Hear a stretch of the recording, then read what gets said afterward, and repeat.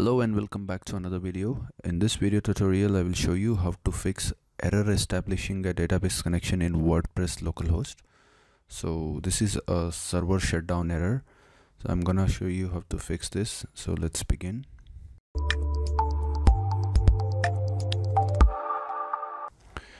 Open up your browser and visit your website. And as you can see, the website on my local server is showing me this error, which says error establishing a data connection. I'm not able to access my admin panel as well. Now let me show you how to fix this. Go to this PC and open the C drive. Here you have all the programs. Open the Bitnami folder and select WordPress. Here you have to open Manager Windows.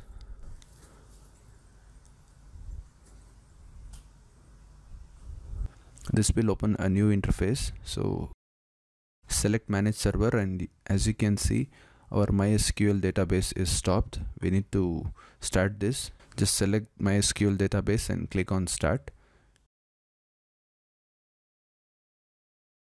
You can see the status, it's starting now.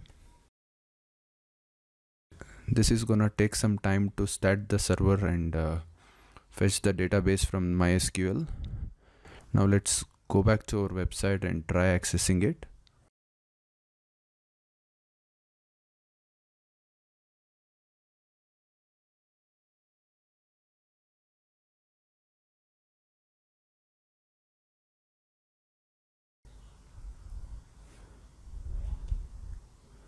It is taking some time because our server is still not started. Now it is running.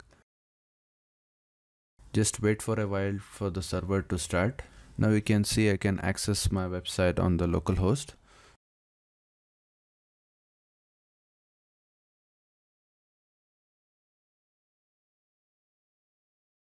So let me try accessing it from the IP address, which is 127.0.0.1/ my website.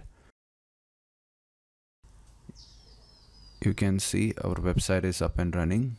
That's how you fix error establishing database connection in WordPress Localhost. If you want more videos on WordPress, SEO and online marketing, you can explore my channel. Thank you so much for watching. Don't forget to like and subscribe. Bye bye.